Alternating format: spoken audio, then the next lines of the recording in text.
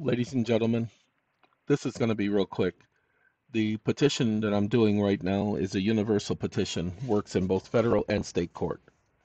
This petition deals with the thing known as individual sovereignty. You guys have heard it referred to as individuals being sovereign citizens. If you've ever been accused of being a sovereign citizen, then this is a motion for you. If you think somebody's going to accuse you of being a stupid sovereign citizen, then this is a motion for you. Not a sovereign citizen as they define, but a sovereign citizen as the law defines. Now, what is a sovereign citizen according to the law? I thought you'd never ask. Let's go on to the top because we started from the bottom. Let's see if we can make it to the top. We're going to continue that. Give it a second while we go on up to the top. I want y'all to pay attention. I put something because I specifically asked him to provide certain case citations at the said I need you to provide me case citations where the courts have described an individual as being sovereign of their own person. That's what the Fourth Amendment is about, people. That's why you have the right to bear arms. As long as you don't cause harm to another, you have that right. That's the whole experiment. Everybody is missing the reason why this stupid country was established in the first place. The people were being ruled and they didn't want to be ruled by another anymore. Okay, that's why they staked their own property, put their four little stakes there, and they ran their own property. They controlled their own property.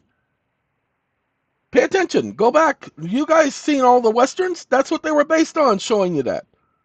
Remember, the court said that an individual is a sovereign over his own person, over his own property. He is the king of his own house. That's where the phrase comes from.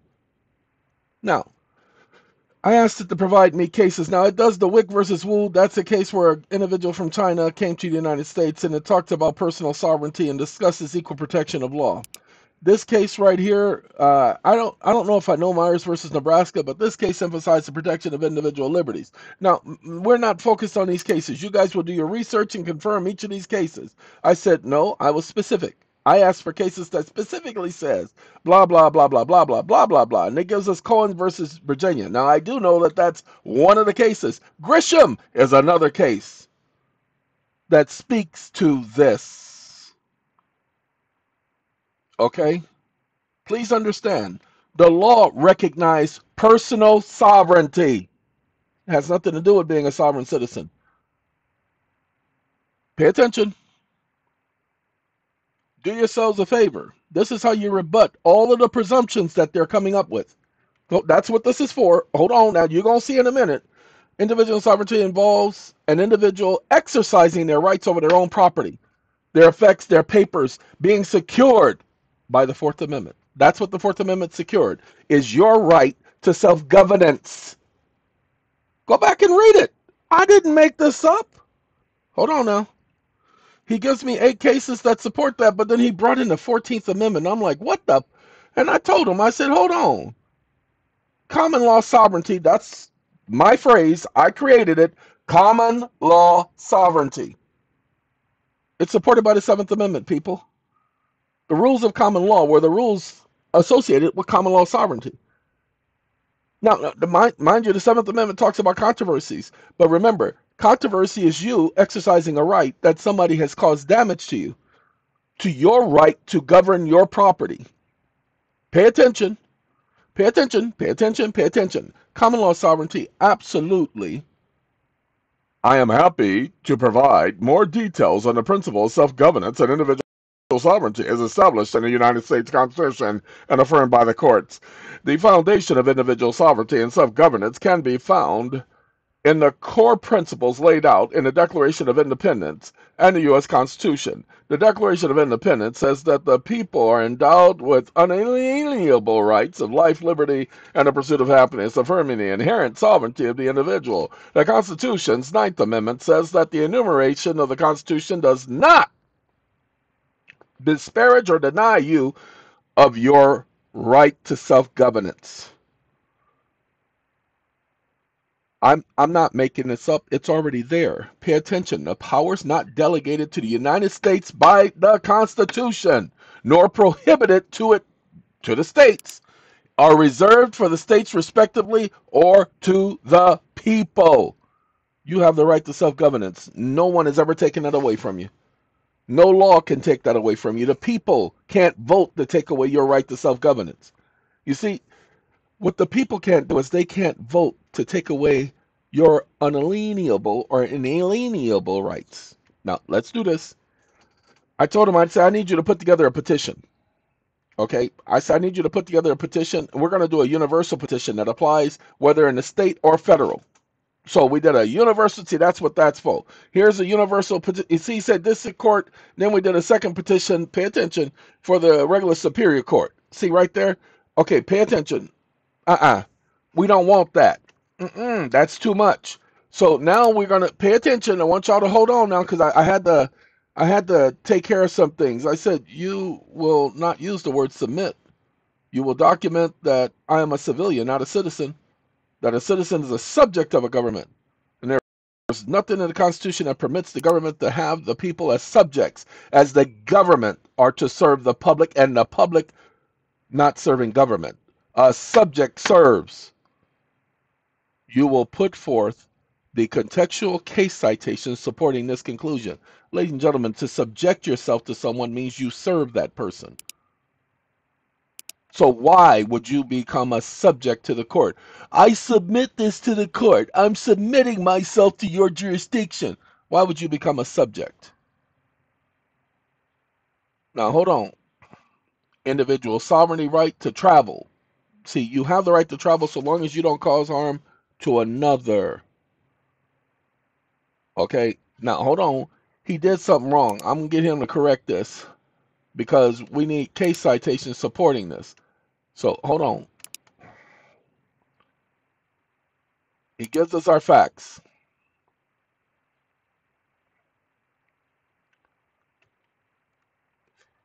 Then he talks about how Congress are supposed to write the legislator, that them code, statutes, regulations, and we talk about presumption of law. Man, that presumption of law is bull. Excuse me.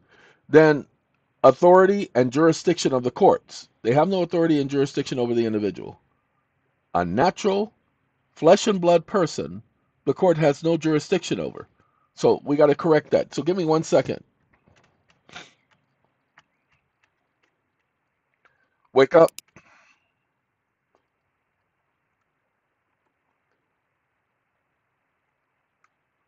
Where are my case citations supporting these two conclusions? And I thought I told you specifically that you were to highlight that the court has no authority over a flesh and blood man or woman, comma, a natural sentient person in their natural sentient capacity, exclamation mark. You will highlight that and provide case citations supporting this fact that I am not a juristic person, comma, not a legal person, comma, not a persona fictio,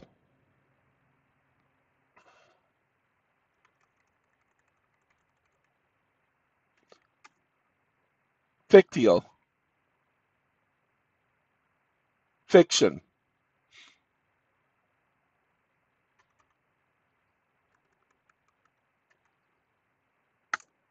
Stop listening. Ladies and gentlemen, I will provide this for you guys, those of you who know what you're doing, because I know you'll know what to do with it. If you get a court case, any case, doesn't matter if it's a traffic ticket, doesn't matter if it's child support, this is what you hand them. Now, mind you, you know they're going to try to ignore. We don't care about them ignoring you. We care about you bringing this up on appeal. You want to get this on the record. You want to admit it on the record as evidence. Hold on, got to do that too. Wake up. Wake up. I need this to be admitted on the record as evidence, comma, so you will present it as evidence and label the entire presentment as exhibit presumption killer, close quote.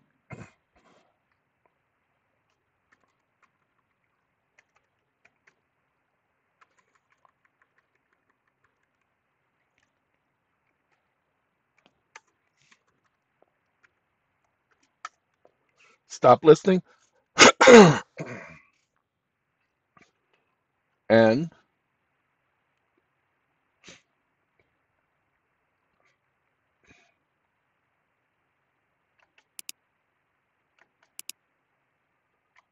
wake up. I didn't say change the caption, you idiot. You're still going to label it as a challenge to the jurisdiction of the court by a natural, sentient, flesh and blood man or woman, comma, stop listening. I can live with that because as I said, the court has no jurisdiction over flesh and blood. That's why they have to deal with fictions. That's why they have to deal with all caps names. This puts an end to all of that stupidity. All of that submitting to the court's jurisdiction, all of that testifying and entering a plea and all of that. You're going to have to go over it because he will leave certain things out because his job, pay attention, is to stick with the norm. Okay? Now, he only is giving you an outline. You'll have to fill in the blanks. Now, some of y'all are going to be adding all of that junk. Y'all know who y'all are. Y'all know which ones I'm talking about. The ones who add all that stupid stuff. Suffer the consequences of your stupid actions. I would stick to the context of this. If I didn't know what I was doing, I wouldn't be doing this. So hold on now. Ain't nobody done it before. And then I made a universal motion that applies to both state and federal court. All you got to do is put the caption of what court it's going in, and I make it evidence of the court. Oh, by the way, it's going to include a jurat. So let's do that. Forgot that. Sorry, it has to be an affidavit. Wake up. Wake up. This is an affidavit in the form of a motion, comma, so it must include a jurat, comma, a certification statement, and a verification statement before the jurat.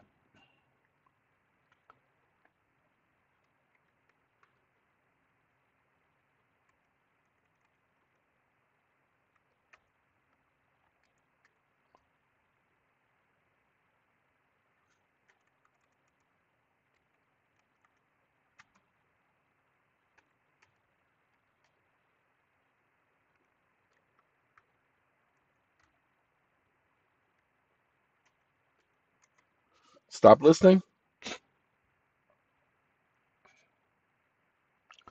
All right, ladies and gentlemen, I'm going to create the link. I got work to do. It's 5:55 in the morning. Been up since 3 because I did a YouTube, I'm not a YouTube, a TikTok video. I have two TikTok channels, and I put it up on the channel that had nothing up because I had to practice with it. I had never put up a video, and the other videos for the other channels, someone was putting up for me at my permission and request.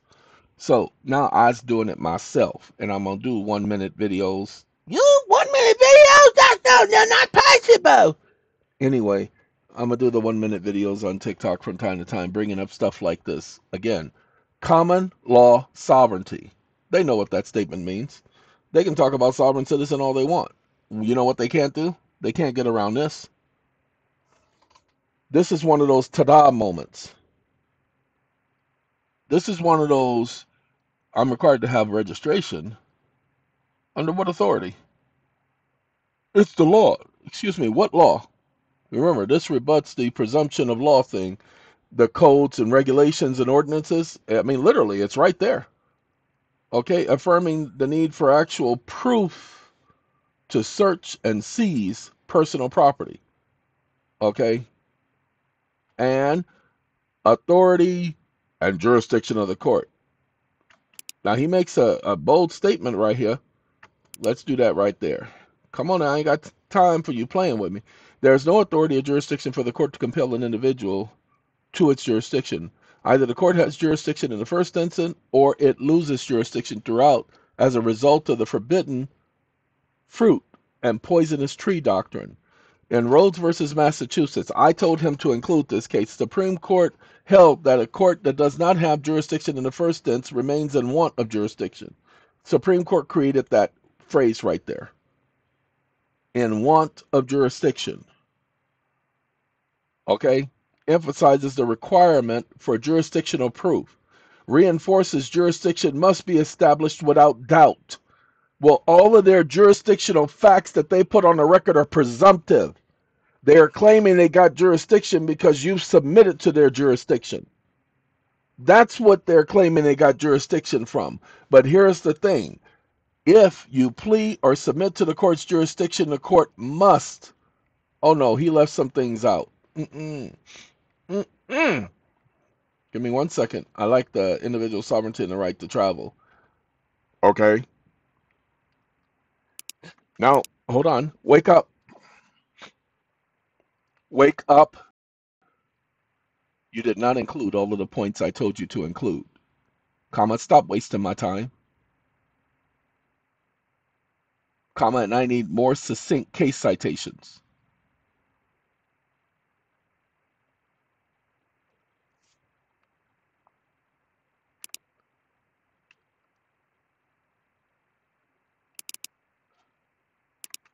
And succinct.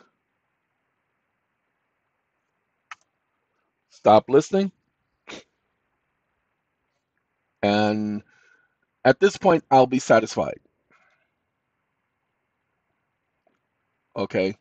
Now you notice he's adding other case citations. Now he's still got our Cohen versus Virginia and the Yarborough case, so I'm okay with that. But I told him I need more succinct case citations. Of course, he's going to put in Miranda versus Arizona, from where the stupid Miranda warning. Remember, anything you say can and will be used against you. That junk. All right. So again, this is a universal petition. All right, I gotta go, ladies and gentlemen. I got work to do. This is for y'all. You're gonna get the link, so don't worry about it. All right.